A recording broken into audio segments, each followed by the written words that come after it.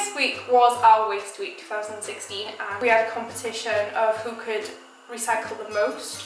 Then we created posters of different ways we could recycle. We also made an art project of different recycled materials and saw what different classes come up with. Obviously there are a number of activities that have been planned for Eco Week, and our class participated quite enthusiastically. The running theme this term has been Africa. So going with that theme, we decided to use different recycled materials to make African spears and African inspired canvas prints.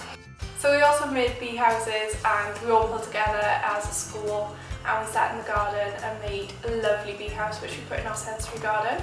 On Wednesday was our biggest challenge. We actually did a no paper day, which was really difficult. I think more for us as staff than students. Students coped really well with it, but we struggled. It was so hard.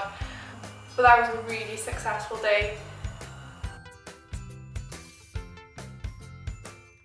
I think the main one, because our class seems to do a lot of printing, a lot of our students love to have a lot of just pictures printed out and different things. So we're trying really hard to limit our printing, limit our paper use, and make sure that we're recycling the paper that we are using. So we got a green bag and we're going through the rubbish and making sure that even if accidentally we're throwing things away, that it's getting put in the right recycling bags. Generally as a school we're trying to become more eco-responsible, so it's teaching children to kind of not waste things like water,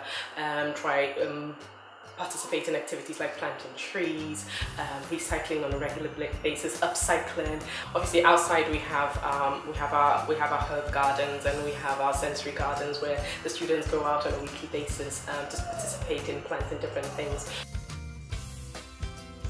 We're going to make more of a conscious effort to do things like switch off taps and lights.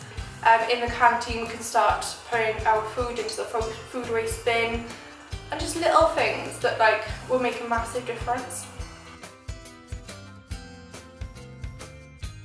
I think it's really important with Eco Week that the kids know exactly why we're doing it, because obviously the environment is such a big issue and it's so important to look after it. So we need to let them know how and why we're doing it.